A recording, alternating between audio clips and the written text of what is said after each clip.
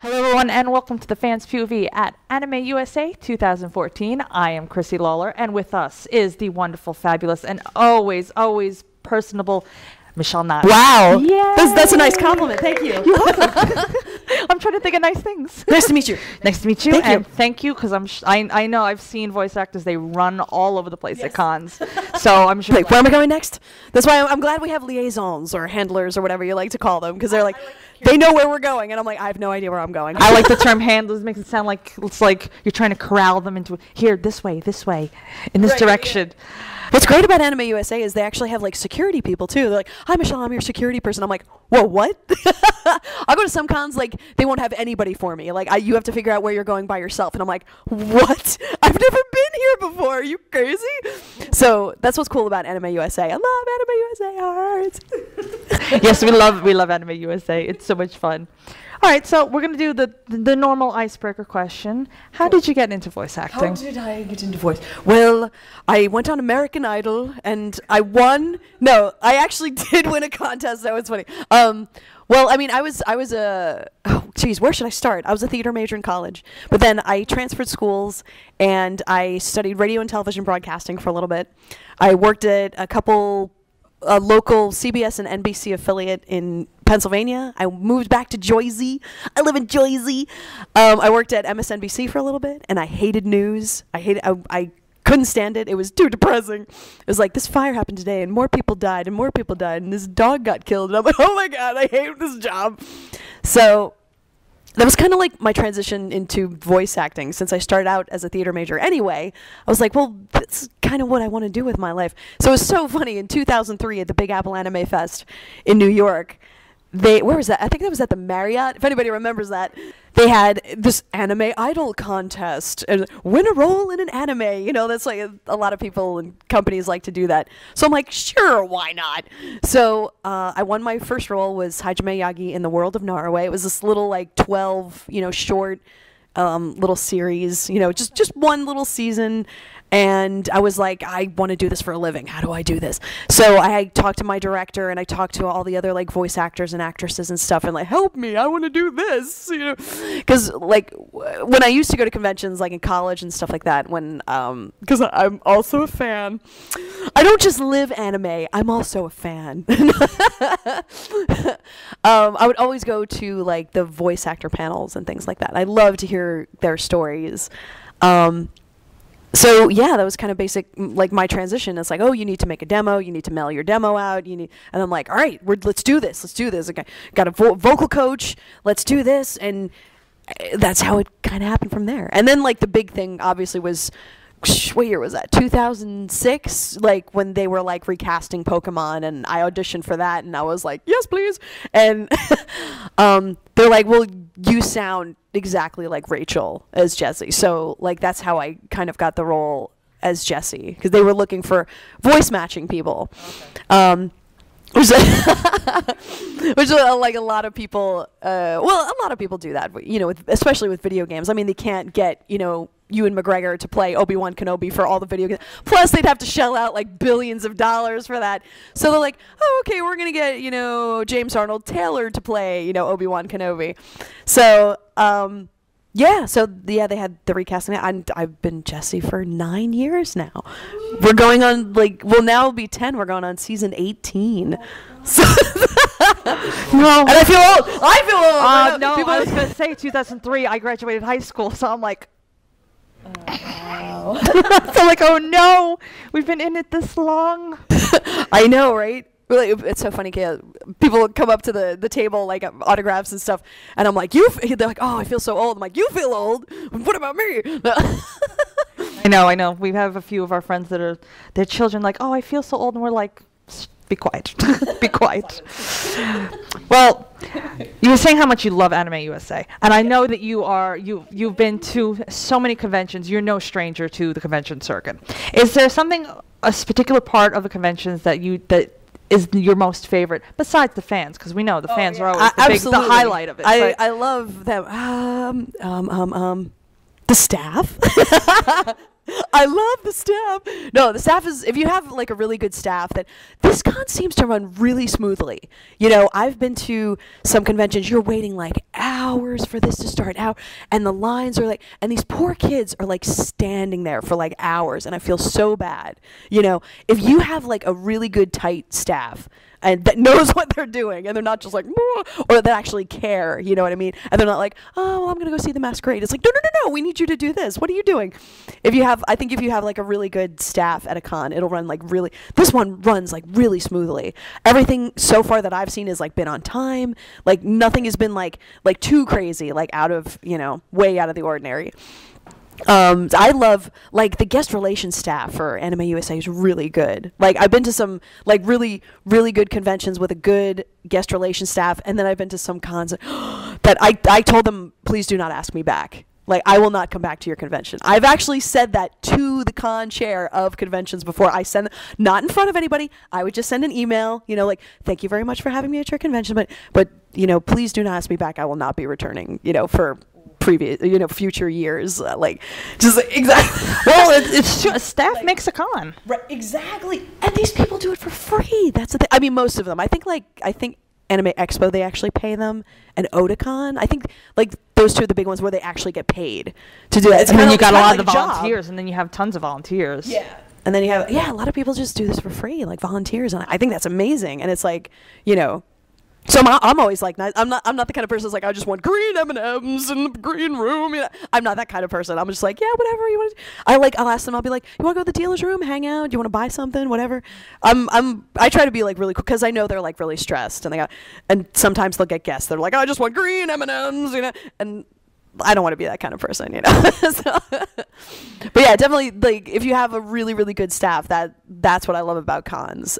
That things run really smoothly, and, you know, everything's on time, and, you know, not like, and these poor kids are waiting like hours and hours. So that's what I love about it. I love the fans. I love the staffs at cons. AOC, you're good. You're good. You're good. Okay. You're good. I like you. All right. Speaking of fans, sometimes this can be a little of an interesting question. Do you have any crazy fan stories? Oh, jeez. Who doesn't? Who doesn't have crazy fan stories? I'm trying to like think of one at the top of my head. I mean, I know like some people have. I don't know. I have some crazy good con story. Like people give me gifts and stuff like that, which is really nice. I'm trying to think. I mean, everybody has like, you know, crazy stalker people sometimes, you know, and or people that like won't leave the table and they're talking, and there's like a huge line and you're trying to say, okay, move on, okay. Oh jeez, I'm trying to think of one that comes to mind.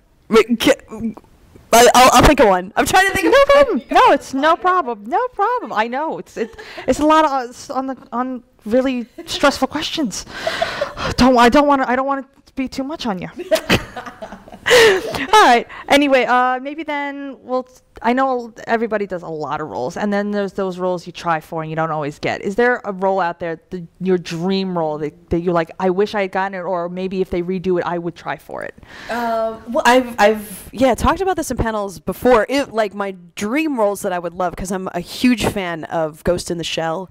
And I really, really love, I mean, oh my God, I love Mary Elizabeth McGlynn. Her voice is like butter, you know? It's so deep, and it's like, oh. And it's a character that's not these like, you know, it's not the typical anime lolly girl, you know what I mean? Which you hear so much of. And it's really difficult because in Japan, I don't know if it's their vocal cords are really tight or something like that. They can get really high. And most you know, American women, they have deeper voices. A lot of, you know, at least women that I run into, they don't have like those super, super high voices. So that's always kind of hard, and we try to match them and things like that. And then the fans are like, oh, you sound terrible. And it's like, well, we don't have that kind of really, really high natural sound.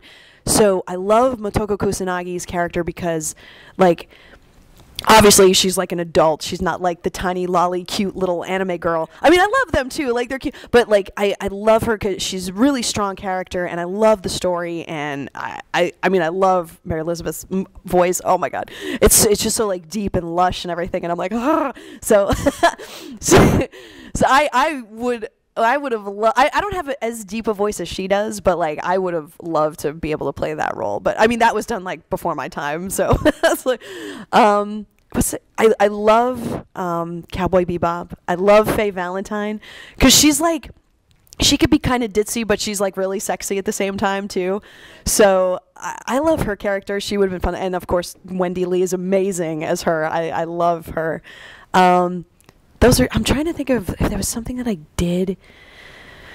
Because it's like you do so many things and you forget them over time, because that's what you have to do. Like you go into an audition and you do the audition, you just have to forget about it, because like you'll drive yourself crazy like with every audition that you do, because you do like hundreds of auditions like within a couple weeks, and you're constantly going in, and it's like, okay, I didn't get it, okay, and you just have to move on to the next one because you'll want to shoot yourself if it's like, I just did all these and I didn't get like 5-6 roles, and you're like so you just have to kind of go in, forget about it, go to the next audition. That's what. And if something comes up, great, awesome, and then you give 200% into that role, and that's. But I mean, I do like anime. I'm a fan, I must say. But so those are like my two favorite shows that I've seen. It's Ghost in the Shell and Cowboy Bebop. I really love. I mean, I love Pokemon. I love everything that I've done. Genshiken was really cool. That was a great show. It's an anime about anime fans. Yeah, my one friend loves that show. So I love that. And I was Ogiwe Chika in that, which was cool. They're all college students, and it's great. They're trying to like find themselves, and boyfriends and girlfriends and relationships and whatnot. And conventions and all that, because it's like nerd love. No, but so I love that show, but it's like as far as like mainstream anime, as like those are my two top favorite. I love the Ghost in the Shell series, and I like the movies and the standalone complex. I love that series, is great, and I love Cowboy Bebop. So I was like, oh, Steve Bloom, and he's here this weekend, so I'm like, Steve Bloom, I love you in Cowboy Bebop. But then we started talking about Box Trolls, and I'm like, oh my God, you're in Box Trolls, that's so awesome. I haven't seen it yet, but I'm like, oh, I totally have to see that. So, because it looks really cute. I love stop motion animation. I love like Nightmare Before Christmas is really cool. I love Tim Burton. He's so amazing. If I could like go to California, because I'm on the East Coast, if I could go to I mean, I went to California to do a couple video games, but if I could ever like get in something big like that, would be amazing. That would be awesome. So we gotta try and get those notes in. Like, okay, Michele Knotz is here. Just give her a call. Yep. All right. Steve. No. Well, since a large percentage of what you're I think known for is Pokemon, the game just came out. Yes, I saw Super Smash Brothers. Yeah, I'm like, finally, I could post this on Facebook, because they're like, why can you post this on Facebook? I'm like, okay. It's like, yes, I'm Snivy in the game. I'm Gardevoir and Latios and Latias. And I saw a lot of those yesterday during the autograph signing. My name in the credits, and they're like, wait, you haven't announced it. I'm like, I'm at a con. I'm sorry, I'm very busy. So I'm like, all right, fine. So I think it was like last night or something. I'm like, all right, let me just post this on Facebook so I can get it over with. Well, do you have a favorite Pokemon? Not necessarily has to be one you yourself voiced, but in general. Well, it was funny, like, when it first came out a long time ago, like, my favorite one was Poliwhirl. I don't know why. I think because he's like, Poly, and I love, like, because it's just, like, psychedelic looking, and I mean, some people, I thought he looked a little purplish to me. Some people say he's blue or black, but I'm like, I thought he looked a little purple. I can't really tell. But could be depending on who just decided to color that day. Yeah. I know, right? Yes. Maybe it'll be this color. But so starting out, he was my favorite. I don't know why. I just like, oh, he's cute. But I mean now, well, the ones that I love that I voice, I love Piplup and I love Manaphy. So it's like Piplup was cool because I was able to like give him kind of a voice first, nothing that I had to match because they were new. So it's like, because they're like, oh, okay, well, you're going to do Squirtle, you're going to do Bulbasaur, and you're going to do, like, basically the voices that Rachel did. You're going to be Jigglypuff, you're going to do, can you do this? And it's like, okay, good. So we try to do that. And we're like, okay, great, you can sound just like that, so you do that. But when they finally got, like, the new starters coming up, and we kind of, with the starters, they actually do like to audition for that. They're like, what can you come up with? I mean, Piplup sounded a little bit different than the Japanese, but they liked it, which was great. So I got to be Piplup. And who is that? Piplup, Turtwig, and Chimchar were the starters for that.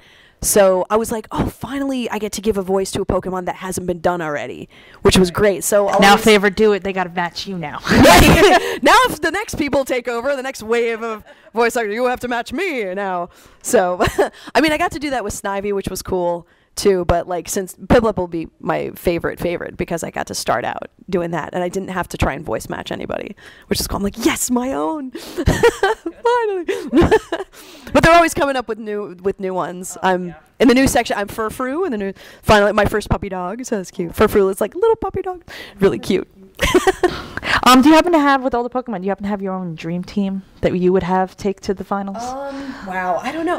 It's so funny because like when you go to cons, they're like, "Oh, what games do you have?" And I'm like, "Oh my god!" I was like, "Well, I have a mortgage, so bills kind of go first before games." Because the last one I got was Pearl, and it's like they're like, "What?"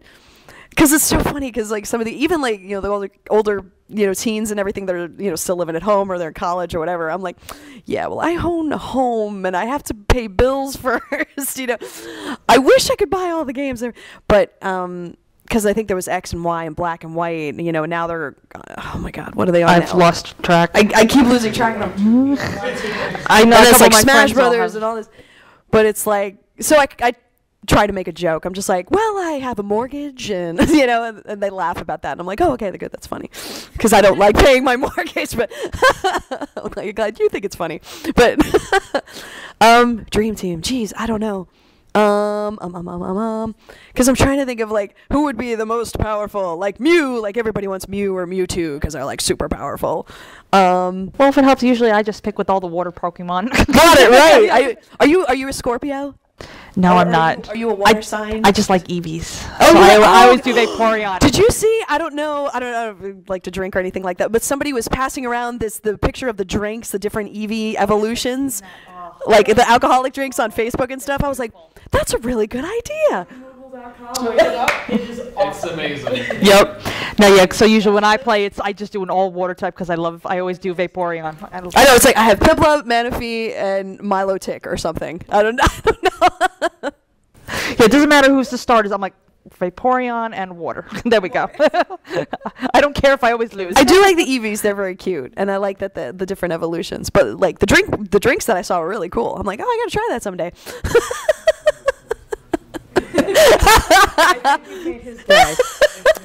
All right. Well, the next question I was going to ask is, do you play any of the games? No. Well, afterwards, we'll go hang out. We got it. With the bar over there. Yeah. No, I was going to ask was if you did play any of the Pokemon games. Oh, okay. Yeah, the last one I have is Pearl. I have one of the Pokemon Ranger games is pretty cute, and one of the Mystery Dungeon games is pretty cute. Generally, like if I'm on a long plane trip, if I'm going to California or something, like on a plane is good, nice and easy. I could play a game. Generally though, it's so hard to find time because it's like, like I own a condo, so it's just like pay bills and work and cleaning and this and that, it's so life gets in the way, Yeah. I try to find time to have fun. I really do. That reality thing gets in the way of fun. Yeah. Yeah. Well, unfortunately, I think that's all the questions. Oh, yes, the crazy fan story. That's okay. I'm sure lots of. I mean, I'll get like, well, everybody gets this too. Some people get mean people too on like Facebook, like you or something like. Oh, sorry, should I not say that? You're horrible. Edit that out. Some people go on Facebook and say, yeah, that you're horrible or something like that, and then those you just have to block and delete, and you just got to brush those things off. In this industry, you kind of have to have like a thick skin, especially with anime. I think a lot of the anime fans, and they're really like dedicated and put their heart and soul into like the series and collecting and everything, which is great. But they're also like really harsh critics, which I can understand. But yeah, that you just have to have like a really thick skin. And in any kind of like music, art, acting, anything, you kind of have like a little thicker skin on it and kind of brush it away, because it's like, you know what? Well, the director picked me for the role, so there's got to be a reason why. And other people liked me. No offense, but everybody runs into those issues, now and again. I can't think of a good story, because like Greg Ayres has a great story. Like somebody gave him like a thing of brownies, but didn't tell him it was laced with something. I'm like, oh my god, and I'm like, you're kidding me. And then Chris Kaysen has the great story about the girl with the Hello Kitty underwear or something. She's like, look, Chris, like she literally lifted up her skirt to show him this Hello Kitty underwear. I'm like, wow. I've heard some like watching through YouTube and watching voice actors Q&A panels and some of those stories, and you're like, Wow. Yeah, right. Oh boy. People get a little too anxious. Yes. So, all right. Well, the last question I have for you is not really more of a question, but a request. Okay. Sometimes we'll go out and ask fans questions to ask the guests or any voice actors. We would like you to ask the fans a question. Ask the fans The question, what it is what's your favorite Pokemon? No. what it'll be is you'll ask a question. We'll ask you guys to leave comments below, and we'll try to get them linked to you so you can hear from them. That's really cool. Oh, geez. There's so many things I could ask. First thing that pops on your head. First thing I think of is cons, I guess. Like, what's your favorite con, or what do you like most about a con? What do you like the most about a convention? There we go. Do you like seeing the voice actors? Do you like seeing the masquerade? Do you just come here and cosplay? I see people, in the hall. Like, I'm just gonna stand here in the lobby for 5 hours, and people are gonna take pictures of my costume. Like the one guy with the big robot, like he can't even move. So I'm like, you're just gonna stand here in the lobby all day, aren't you? I've seen some of them where they literally stand in a corner for the entire weekend. It's like they can't move, and plus they can't move because people constantly want to take pictures of them. They're just like, wait, can I get a pic? Wait. So it's I gotta go eat. You might as well just stand there. You're never going to use the restroom ever, like at all. I've had experience with that with friends. Yes. How do you take those things up? I don't know. I don't even know. All right. Well. So there you go. There you go, guys. What cons do you like? What's your favorite thing about a con? Anything con related? Because I love cons. There you have it then, everyone. This is Michele Knotz. Thank you so Thanks much for the having me. interview. It's nice it was meeting you. lovely. Yay. And we will get you guys later.